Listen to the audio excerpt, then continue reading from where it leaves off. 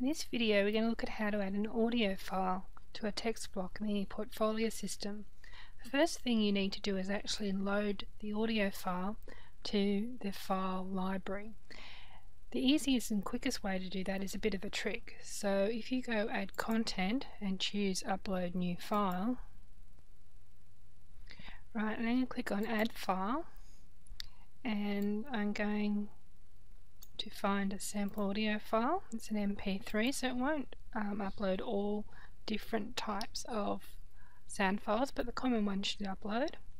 And note you've got a maximum of 300 megabytes. So I've added the file and I'm going to choose start uploading.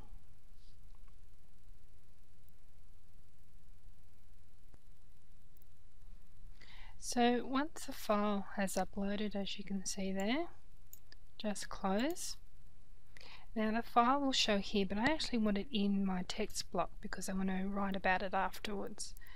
I want it in context, so I can delete the sound file from the page, but it will stay in the library, so that just takes it off the page, deleting it there.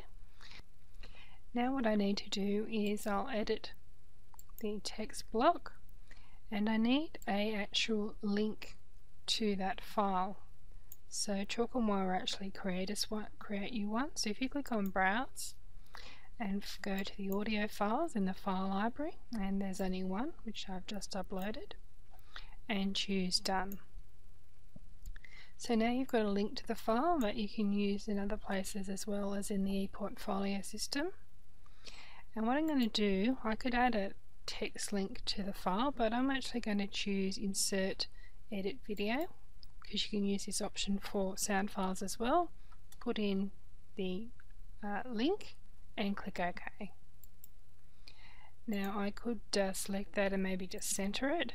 It actually won't take up that much space, you'll see in a moment. So that's just a placeholder to show where it's going. I'm going to choose Save and Close. And as you can see, you've got a little sound bar here, and you can play